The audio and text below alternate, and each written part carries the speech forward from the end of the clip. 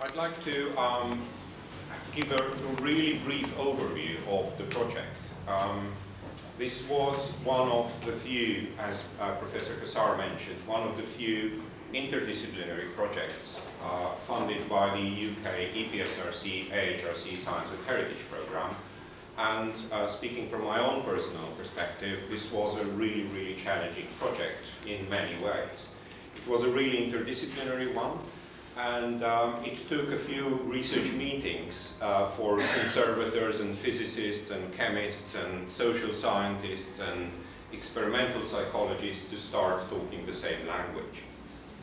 However, what I believe is that we produced a set of novel modeling techniques in order to understand collections better, and we're eager to present some of these today to yourselves.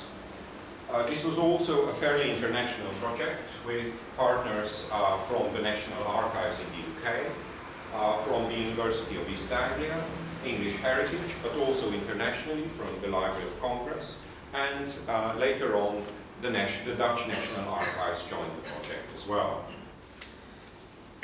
The Collections Demography project looked at a number of research questions revolving around understanding how large collections age and how they decay.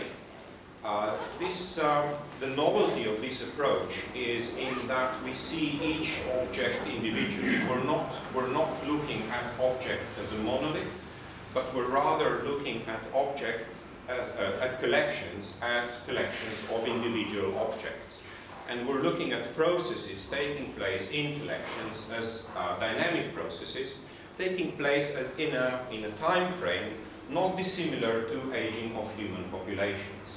Which is why we see the demographic approach, or the statistical science approach, really useful in understanding these collections.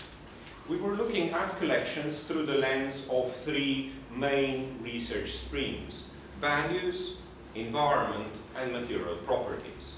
And we're looking forward to your feedback to understand whether we integrated those three streams of research successfully, and whether that research could be applied in other contexts of collection management, not only paper and library collections.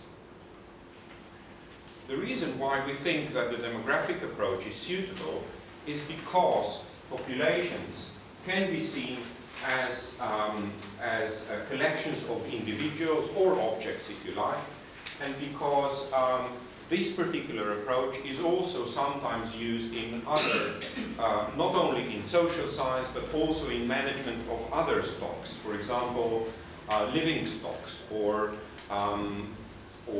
stocks of building, or building stocks, if you like.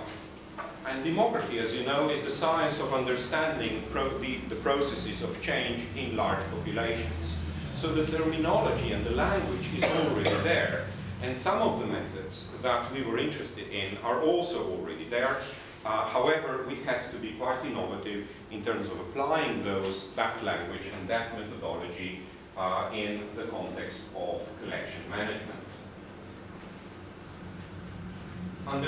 We understand large collections as if they were composed of small collections, of small sets of objects that can be managed, that are managed using a set of management criteria: environmental management or management of access, and if we apply these criteria homogeneously through a particular collection, we can understand how different management scenarios can translate into the future, and how the decay or how the aging of those collections can be managed better or more optimally, if you like. Objects can migrate from one collection to the other. For example, objects can migrate from a general access collection to a rare print collection, if you like. And objects are constantly accessed into a collection, although, to be quite frank, we weren't particularly interested in those processes, because even processes within a collection are already quite difficult to understand. And sometimes objects become unfit for purpose, meaning that they can no longer be accessed under the same conditions, or the management criteria need to be changed. We were looking at these processes through the lifetime of an object, and we were looking at the lifetime, at the processes from different points of view and from different scales. We were looking at the climate very generally, we were looking at the indoor environment, we were looking at collections within processes within collections, at processes taking place within an object, and finally we were looking at material properties which affect these processes. And during today we're going to take you and we're going through this process, through the thinking which we developed in a number of presentations. Calliope Fusetti from the UCL Center for Sustainable Heritage will talk a bit about the values and value sets which are used in order to understand how collections and sites can be managed better through the perspective of values, users, and other stakeholders attached to heritage. Catherine Dillon from UCL Center for Sustainable Heritage will take us through the methodology of quantitative assessment of these values, and also she will also talk about the long-term planning processes which might be applied to collections. I will then spend 15 minutes to talk a bit more about the processes taking place within objects that may render them unfit for purpose.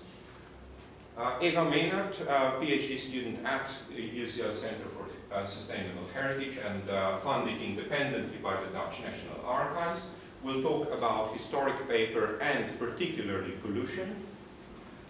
Costa Santanos will talk about how these processes can be integrated into a single demographic model and how we can use that model in order to develop better environmental management strategies. And Peter Grimpelkom will be joining us via Skype to talk about climate change and how processes taking place at very long time scales might affect collections in the future. And we're going to finish the day with a roundtable discussion where our partners from heritage institutions, Fenella France, Harry De Bruyn, and Nancy Bell will join us to talk about the future of collection management and whether the principles we will be discussing today are applicable in their own contexts. We will be using a very, very simple stock model to describe the processes and the modeling approaches today. We're looking at a constant cycle of assessment of a collection through a value framework, through the agents of change such as environment and use. We will be integrating those into a single dose response function, and we will be feeding back collection data into our function through a material survey, which is nothing less or more than a census in a population sense. And finally, this project wouldn't have been possible without collaboration with a range of other institutions, from the British Library, Wellcome Library here in London, but also a number of other institutions who participated, and obviously individuals who participated in the project. And finally, we are particularly proud to have involved almost 900 volunteers in our research in various aspects of our research. Thank you very much for coming today. I hope you enjoyed today.